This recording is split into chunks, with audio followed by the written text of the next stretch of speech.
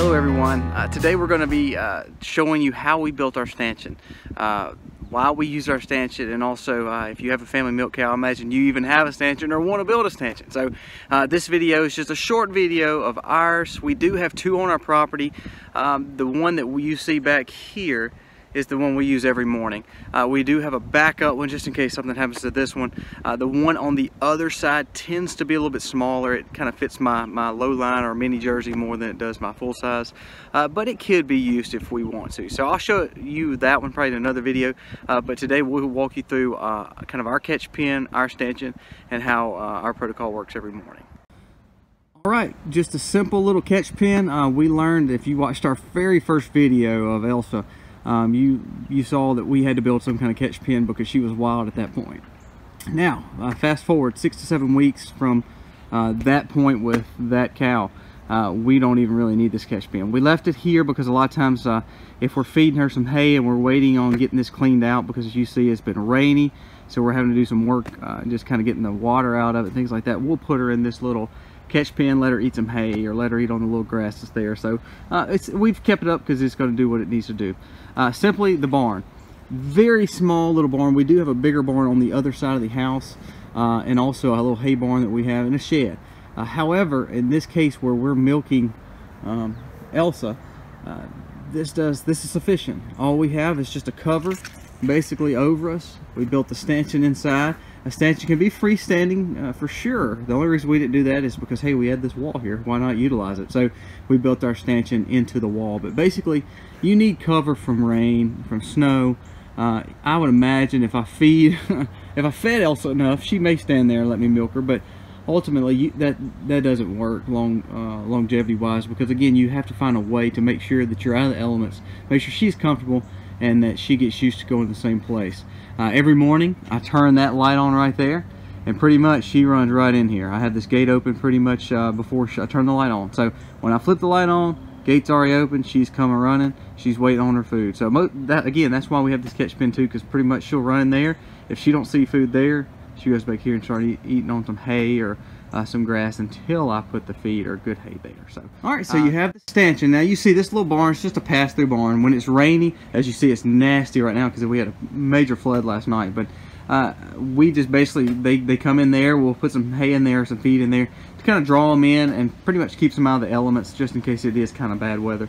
But in the mornings, we either have her in this field or in the fields over there. We call her, gate opens, she runs in. This stanchion, first and foremost, you have to have the V. That's the most important part of a stanchion, and really bracing. You can use a stanchion for a lot of things, but it's really just used for milking. As you see, our V is right up front. We got this whole barn is built basically out of lumber from a rough cut lumber mill. It's just scrap wood. But to be honest with you, I got all this wood for this barn for $53. So what a steal, you know. So we built the structure. This is all built out of the same thing. Now you see the bracing right here. I've got it about 1.5 feet in the ground. It's concreted in, and I've got it double board. Now if you want to use a 4x4 or 6x6, but this was a 2x8 post that we used, and we just put two together. So now we've got a really big beefy post. But basically it goes all the way up and all the way down. We concreted it in. Pretty much that's the main really support of the whole stanchion, especially if you're using basically a one-sided stanchion. If you got a two-sided stanchion, of course you would have to put both those kind of beef up both sides, but pretty much this is concreted in, and basically once we put it in, we built the post around it.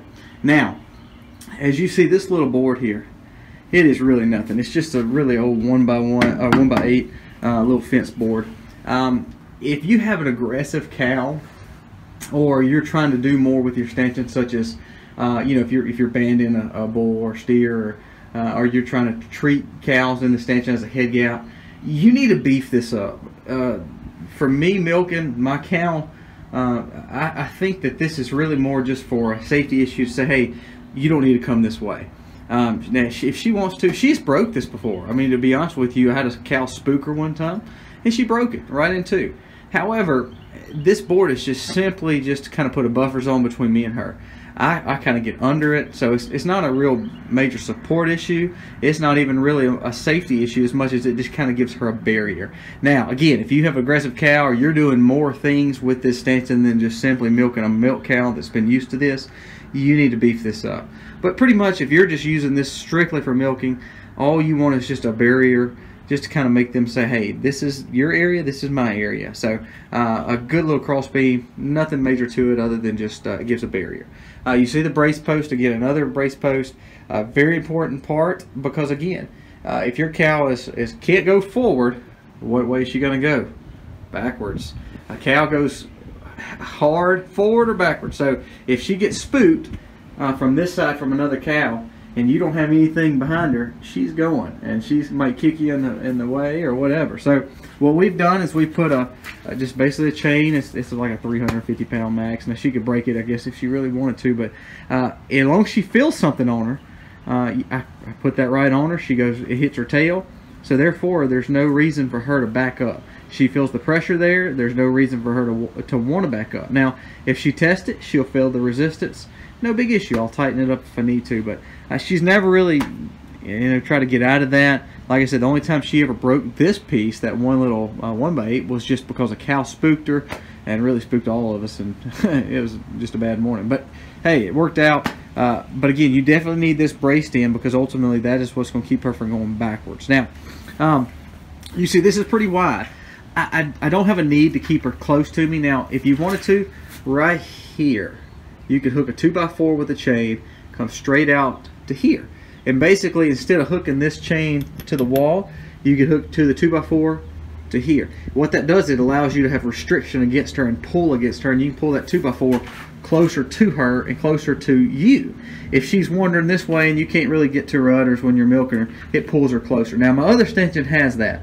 I haven't seen a necessity for this for Elsa, because she's pretty wide, and plus she likes to hang closer to this side, because pretty much those V's can be moved and pushed her over a little bit. So when she tries to get over to the side, I just kind of hit her back a little bit, and she comes right over to me. So if you want to put that other bracing in right here, it's just a 2x4, maybe put it on a chain where it can be moved and tightened with a chain like this to her. So that way it brings her tighter to you and brings her back in closer to where you're actually going to milk her. So let's go look at the stanchion. Now, as you see, it's just a V, tons of space. The whole purpose is so it can just freely move. And again, I'm sorry this is so close, I'm trying to do this by myself, but basically it V's in. You don't want your V too tight, because ultimately if you get it too tight, you see this gives her room for her head. Now you see that. Now if you're wanting to tighten this, it makes it where it won't move as much. Also, if it's too loose, it won't stand up.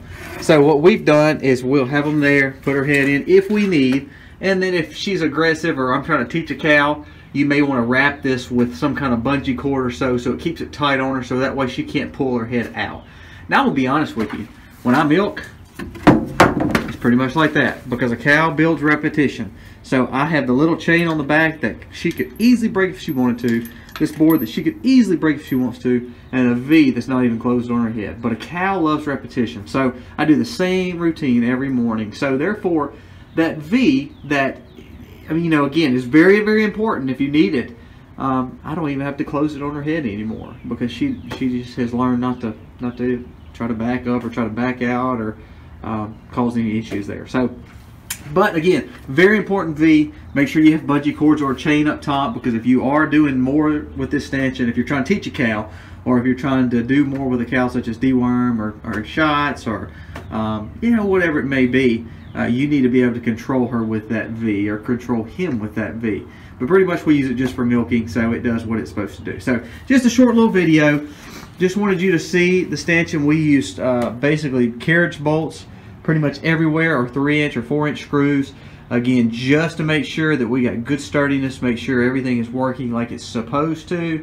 And also that if she does get aggressive, or I do have another cow in here, or if I'm training a cow or a heifer to learn how to milk, it's beefy enough to control her as well. So simple stanchion. Again, if you have a family milk cow or you're thinking about it, you need a stanchion. If you've got goats, build a smaller version of this stanchion, because ultimately you need to be able to stand. You may want to build it a little higher, and then basically have the same kind of process to teach that goat how to milk as well. So hope this video helped. I know it's just a short little video just on one little singular thing called a stanchion, but a very important piece to a homestead, especially if you have a family milk cow. I hope everybody has a great night. Please subscribe to us if you like our videos. Tell us about it. Comments if you have questions. We'll show you anything, tell you anything about our homestead. But ultimately, have a great day and happy homesteading, y'all.